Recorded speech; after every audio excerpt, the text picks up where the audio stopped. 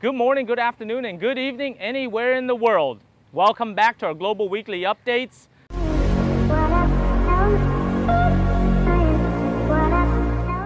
As the global impact of the U.S. change of administration to President Joe Biden, I want to let you know a few of the impacts to Vietnam from a Joe Biden administration.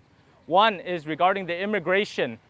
From Vietnam, there will be more students that can study in the U.S., more high-skilled labor, and also more investors will be able to invest in the United States under a Democratic president. Two, regarding the economics, is the U.S. will also begin discussions with the other countries in the CPTPP in order to rejoin the CPTPP. That will help Vietnam tremendously, as we stated in a different video, but now it's serious and it's already getting started. And the final item is the Paris Climate Accord, which the Biden administration has decided that they will join. And that will also help Vietnam because Vietnam is also moving to a greener society and a greener manufacturing opportunities. Thus, Vietnam already is ahead of that trend, which helps it follow in line with the U.S. standards once it rejoins the Paris Climate Accord. That's just one item, and I believe that will help Vietnam grow under this Biden administration. Another impact to Vietnam is to the airline industry.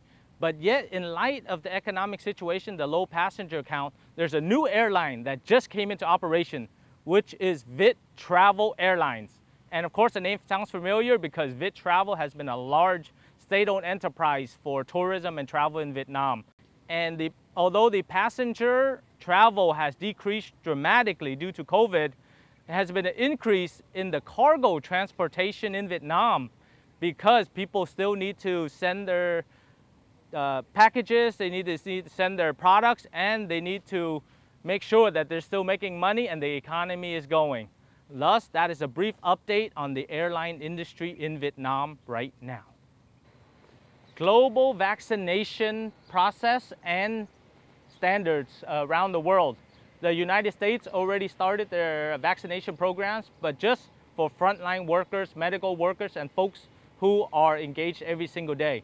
Vietnam just this morning announced that they do have a vaccine as well, and they will implement it for folks who are healthy from 18 to 59 years old and willing to take the vaccine as a test trial. We don't know, but we believe that it will hopefully open up Vietnam for the predicted Q4 for commercial tourism flights, because we have over 100 inquiries about folks who really want to come back to Vietnam, see the opportunities. It is party time in Vietnam at the end of the year. We're almost going into Tết, which is February 12th. So what we've been doing is we've just, to be honest, just partying and going to many activities, such as the Johnny Walker 200-year anniversary. Also, the Miss University 2020 in Hanoi, which represented over 164 schools, universities in Vietnam to pick the smartest, talented, and most beautiful college university students. And we want to congratulate Miss V from Càng Thơ University for winning the Miss University 2020. And also, we've been invited to a ton of events, such as the HAWI, the Women Entrepreneur Society, the Young Business Association of Ho Chi Minh City, and also Bình Dương. But I want to say that because I want to let you know that Vietnam is almost fully open. We have activities everywhere, including the 100 Best Business Styles internationally that is organized on the 27th. Please follow us. We will post many videos and many activities of things that are happening in Vietnam. If you can't make it to Vietnam, we feel sorry for you. But if you do decide to come to Vietnam, let us know in the next 2 weeks and we will be happy to entertain you and let you know about the activities going on. Thank you very much for joining us in our Global Weekly Updates. We are always happy to let you know about Vietnam.